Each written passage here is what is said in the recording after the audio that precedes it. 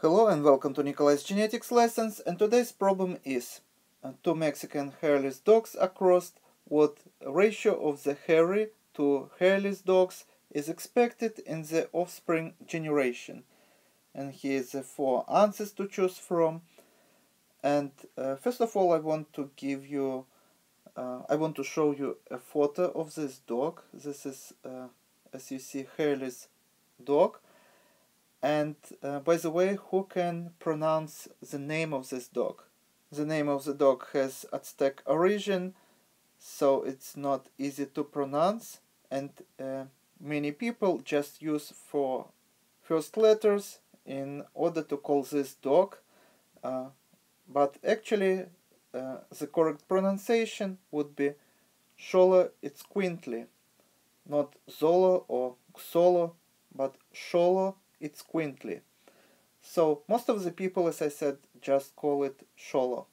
In order to solve this problem, some of you may say that because it's not stated in the problem which this trait, whether hairless is dominant trait or if it is recessive trait, the answer should be D. We cannot predict the outcome of such a cross, but actually if you take a close look at the answers, I can say that there is one correct answer here. So probably if you would say that if we have 3:1 ratio, that means that we breeding two heterozygous dogs, and we may have this outcome. Or if we have 3:1 hairy to hairless, also we cross two heterozygous dogs, but this time the other trait would be dominant. So which one to choose? And the answer is not as simple as you may think. So if we cross two dogs, that is going to be heterozygous, and for example dominant trait would be hairless, and by the way there are only 4 dog breeds in the world that are hairless. One is Mexican hairless or ʃoʊloʊ.iːts'kwiːntli, another one Peruvian Inca orchid dog, the third breed is American hairless terrier, and the last one Chinese Crested Dog. And the first 3 I mentioned has dominant trait. So dominant allele would produce dog with no hairs, with no fur. So the last one, Chinese Crested Dog, has this trait as a recessive trait.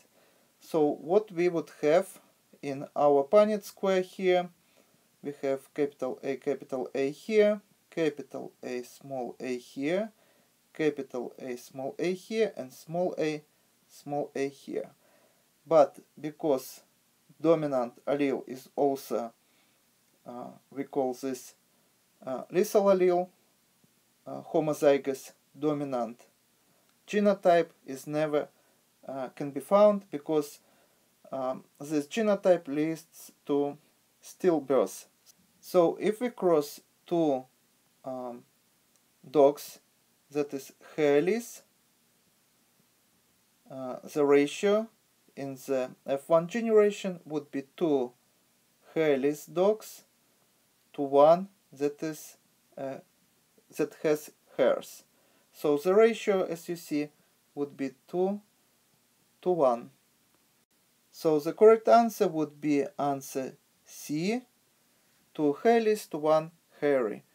I recommend you to memorize this example, because there are not so many examples of the dominant trait caused by dominant allele that is also at the same time is lethal allele in the homozygous form. So you may have such example on your exam, so be prepared. And also I want to add that this breed about at least 3,000 years old. We can find this dog on many pictures from ancient times in Central America, but only recently this dog were registered by dog associations as a breed. Why? Those it exists for 3,000 years, dogs associations doesn't register it as a breed, because dog associations only register breeds that is pure line. What does it mean? That means that you don't have variation. When you self-cross two dogs that belong to the same breed, all the progeny have to have the same appearance.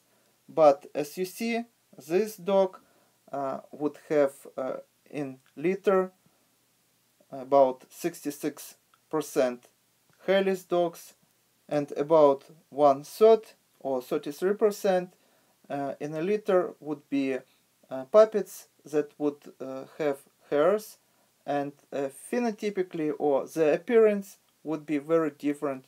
If you would see both puppets that is hairless and those that has hairs, you wouldn't be able to tell that this is the same breed. So it took a very long time to recognize this breed, and as I said earlier, only one breed, that is Chinese Crested Dog. This trait, hairless, caused by recessive allele, and that breed is considered to be pure line, because when we cross one homozygous recessive dog with another homozygous recessive dog, of course all the progeny also going to be homozygous recessive, and you wouldn't see any variation in the litter. But as you see, all the hairless dogs are heterozygous in Xolo breed, and because of the lethal allele, dominant lethal allele, we have such a peculiar ratio in this trait, in this breed.